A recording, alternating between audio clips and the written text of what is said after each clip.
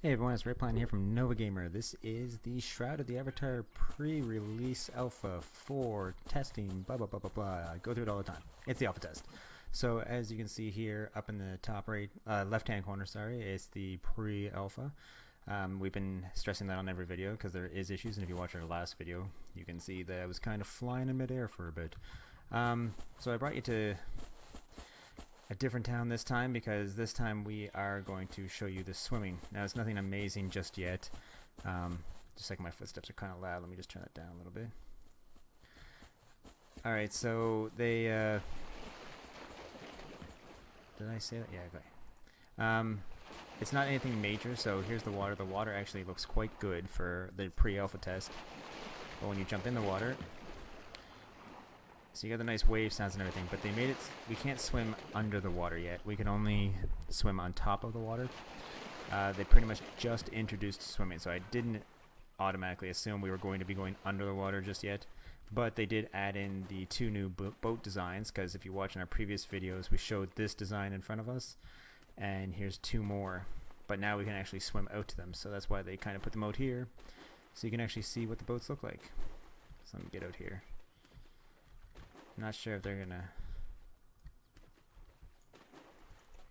So they made us double click on the boat, and it takes back to the docks. There must be a way to get on the ships though. So what I wanted to do is I saw them and I thought I'd make a video for you guys, show you the I mean, you can go on to their website and you can see the actual pictures of these ships, but I thought what better way to see the ships than to actually go on them. I just didn't bother to check to see if I could get on them first. Which it doesn't look like you can. And you can't jump out of the water yet. They didn't add that in yet. But there you have it. So the ships, as you can see, are getting quite large. You can see these rooms that are inside and everything. You just have to go on their website, look at the media that they have, and you'll see the pictures of all the different ships designs that they have so far. And probably after the pre-release is done, I'll get some more pictures up on our website as well, which is NovaGamer.net for those who don't know. And we have an actual Shroud of the Avatar tab under features. So this is the second ship. It's got more portholes in it than that one does. That one's got kind of the old classy, yeah. And this one's kind of more of the modern, mid olden day, blah blah blah. I don't really know. I'm not good on ship designs. Unless it's a big metal ship, I don't know much about it. I'm not big into the wooden ships. Just a second. That is still really, really bad. Oh, the sound effects flying his way up. There we go. Alright, so if we head up here, so as you're traveling in Kingsport here, you can see, because last video we showed you Owl's Head. You've also seen those as they came out bit by bit. These are the actual water plots, if you haven't seen it before, of land. So right here, this marked in territory here. I'll tell that a bit now that we're past all those chickens. This marked in land circle here, this is that lighthouse's land plot, and later on you can get your own land plots. I know Kingsport is really big on chickens for some reason. I'll take you to the lighthouse here because we never did that in any of the other videos. Is this guy talking to me?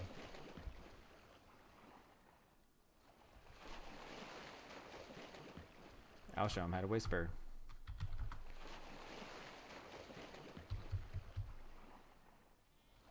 Oh, I need a capital L. William A-R-O-N-H-E-A-R-T. You have to type w/their name and then the message.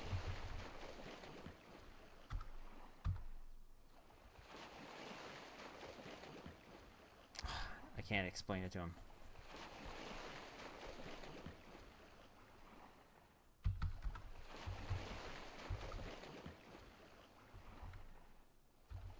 Was it Lion, Aaronhart, A? One sec. A-O-N-A-R. That's what I did wrong last time. O-N heart.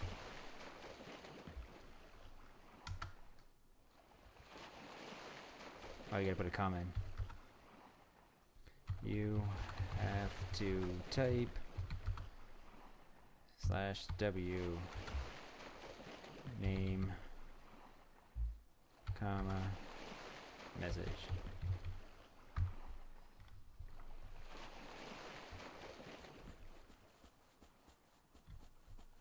There.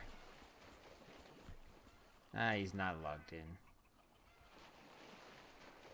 Hey, I just saw him down here though. Is he still there? No, he's not there. He must have logged out. Anyways, get rid of the chat log. So go up here, they got a little sleeping quarters in the lighthouse. And if you keep going up, and up,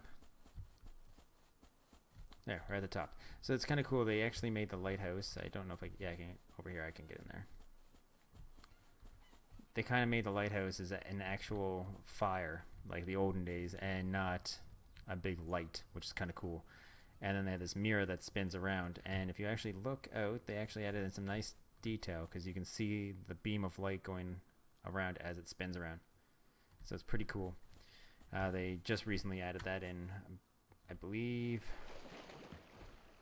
Oh yeah, there's no death yet besides actually attacking something and dying that way. We will try to make one more video after this one because they have basements in the houses and stuff, and so I'll take you on a tour of the basements. But first things first, I wanted to take you first show you the swimming, which we just did, and now we'll head out and I'll show you the other stuff we can fight. I showed you spiders before and skeletons in the dungeon. There's skeleton mages and there was a lich at the end. Now they did put in a new patch that makes it so the lich does damage, because if you watch the video I did, the lich didn't hit hard. I wouldn't say at all. I would say he didn't hit hard, period. There was no damage. So those of you who haven't seen the combat yet because they didn't watch the dungeon video, you can check that out if you want to see what the first dungeon is. We called it Shroud of the Avatar Dungeons and Death video. But I'll zoom out here to the mini-map and I'll take you to where the elves are. Now if I can remember correctly, they are sort of out in the field. So that town I just left up there is Owl's Head, the one that was on the map there. For some reason it always starts you there when you come to the mini-map. Well, at least it's been doing that to me. This right here is Kingsport. I'm actually going to decipher all these again because I did that way back with Ultima Online, so I should still have that somewhere, so then I can properly give you guys the names of what everything is next time we make a video. This is just a little tiny town. It's not even a town, it's kind of a player-made village. And then the third town that you've seen us playing before is down here. I'll show you it and then I'll go show you the elves. So these are kind of caves you can go down into and kind of some extra damage. And this is the other one that was in the woods. This is the one that's kind of an NPC town and kind of a player that, you know, we build our own houses there to make the town look bigger. And I believe that it was out in the fields here was where they are. So just a sec. Pretty sure when I was fighting the elves and stuff before they were out here. Nope, never mind. I think they're telling us this is a placeholder map for this hex type. So obviously they don't have one for here yet, which is kind of cool. The reason why they're doing this in hexes like this, can I run out of this? I better be able to run it. Okay, good. The reason why they're doing it in hexes like this, so if you go back to the mini-map, you'll see this is all in hexes. So these hexagons are going to be individual things that they load on. So when you zoom into each hexagon, that's why you move hexagon at a time. I can't click halfway yet. I gotta click on one, see? And the reason for that, I think they might be by the water. The reason for that is that they want you to be able to change the map in the future. So when you do quests and things like that, it will change the outlook of the map. There is an actual quest in the game here. I've been just recently working on that, so once I get that figured out completely for you guys, I'll try to make a video for you on that. But this is, so I've shown you a couple of the other different map layouts already. If you go back and look at the other videos, you can see them that we zoomed in on. This is the one I haven't shown you yet. So if you go up here, it's kind of cool. They got the long grass swaying all the way through. But there's also those elves up here. Just gotta find them. I believe there's some down by the river here. Yeah, they're there over there.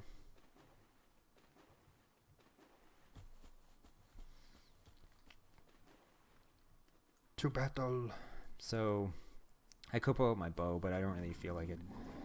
They'll come right at you anyways. You only get about 2 bow shots out, and then you gotta try to switch weapons really quick. So for those who haven't seen the dungeon and death video, you'll see that the way it works is, this is my health bar down here. You gotta double click. Once you double click, you can see that now I'll attack. And once I'm attacking, their health slowly starts changing color. So see, now it's a yellowish, greenish. Then it'll go to a darker yellow, and then a darker yellow, and then red, and then he'll die. Same thing with mine, but I can also see my health right here. And this is our mana, but we can't cast spells yet. Some of the NPCs do. I'm hoping I can find another mage for you guys to see the elf mage. But this is the elf fighter. Can I zoom in closer there? Yeah, whoa, too far. There, so that's the elf fighter. So they're going to render it a little better and smooth it out a little bit better before the complete release, but this is still the alpha. We're not even into the beta yet, so once that happens, they'll start working more on the graphics and stuff once they have the actual layout of everything done. Then there's a matter of just smoothing out the cells. This guy was dying quick, and now he's slowing right down. Oh, now I got an archer on me.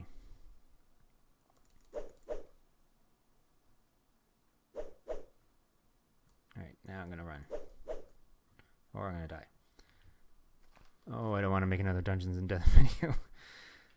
For those who didn't see that one, I died so much in it that I had to pretty much there was like a death deathathon. I don't know what to call it. I died a lot.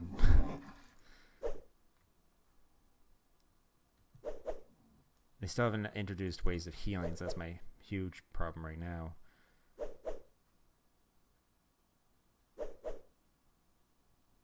Come on, die.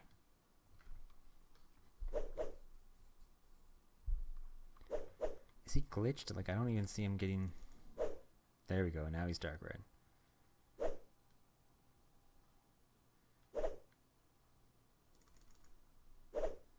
So I have seen some other videos out there that people have done where you see them clicking like crazy like this on the monster trying to kill him. You only have to double click once and then you auto attack. So you don't have to constantly keep clicking on him to keep swinging. For those who thought that it was going to be a constant click off. There, one dead. So these guys almost always drop an iron longsword every time I've killed them, and some gold. But that's probably going to change later on. They just got basic loot right now. Let me see how long it takes to kill this guy with the bow. Let's go down to the bow. So put that on. Wait till my health goes up a little bit here. So after I kill him, we'll go look for a mage, and then this is pretty much the other area. So it's kind of like a desolate area. It's like a swampland. You got the long tall grass. You got the cattails here. The fires in the background from these elves. You got the elves wandering all around. It's a pretty good layout. I kind of like it. Oh, and in case you guys haven't seen it in my other videos, I never really made a point of it. Here, I'll go up here. But that's the moon. So the moon's like all smashed to pieces and still circling the earth, so it's kind of cool looking. I don't know if they're gonna have a story behind that or if they're just gonna leave it like that. But here's the archery.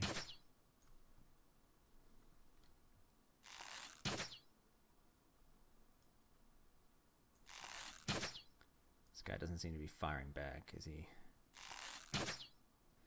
Oh, here, perfect. Now these are the elf archers. There we go. So they're a lot like the other ones, except for they don't have the mask on. And they got a bow instead of a weapon. But I think he's glitched because he's not taking damage. So I think I have to run out here. You taking damage now?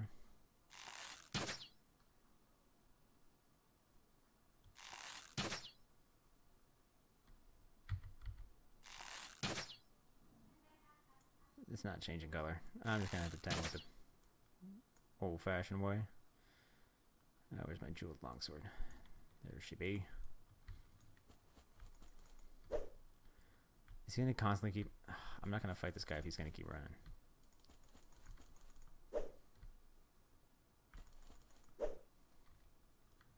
Oh, he's dying really fast though.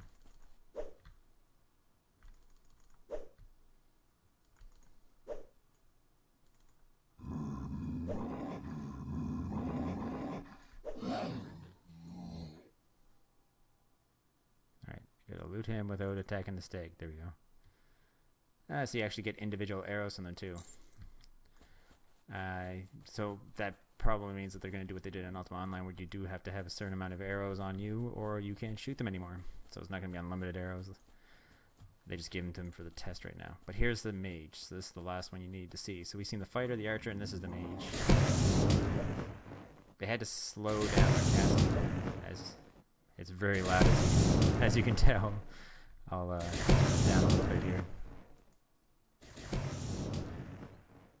But they had to slow down their casting because they were casting way faster than this, and they were killing people before they could even get them down to even part down their health. Kill him, stag? Yeah.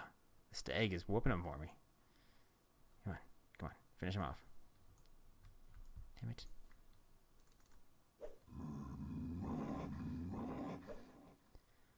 Alright, just kind of glitched out. There we go. So as we said, this is the first time they put combat in this game. I imagine there's going to be a lot more glitches like that to come. But it's literally a brand new idea that they just put in. But the aggro range, as you can see, is huge. Which I actually do like because you can't sneak past stuff as easily. Which I kind of dislike in a lot of games. But this pretty much the way this map works. It's pretty much just a big open swamp area. This one has the different sun. Well, it's kind of like your morning sunrise.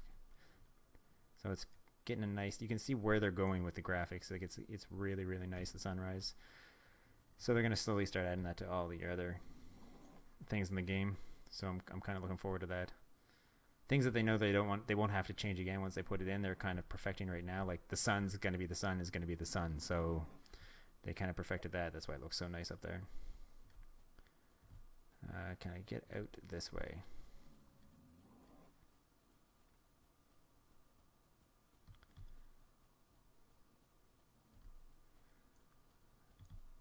I don't really need to get out, actually. So there you have it. So that is the... Oh, I'll kill this guy while I'm chatting. So that's what they've done so far with the elf fighters. This was the last class that you didn't see me fight, but if you go watch our other two videos that we released just recently on NovaGamerCrew, you will see that we went through pretty much every class of monster that they've released so far you can fight. This was the last one I had to show you. And you've also seen swimming now and the new boat designs. So they're pretty awesome. Once again, we'll try to get those boat pictures out for you so you guys can see those. And I'm going to die. Run away! It's a great way to end the video. Anyways, that's it from me here at NovaGamer. If you guys have any comments on this video or other videos you'd like to see before this release is over, put them in the comments below. Subscribe above so you can see when the next video comes out and other videos that we have released from other games. And as always, happy gaming.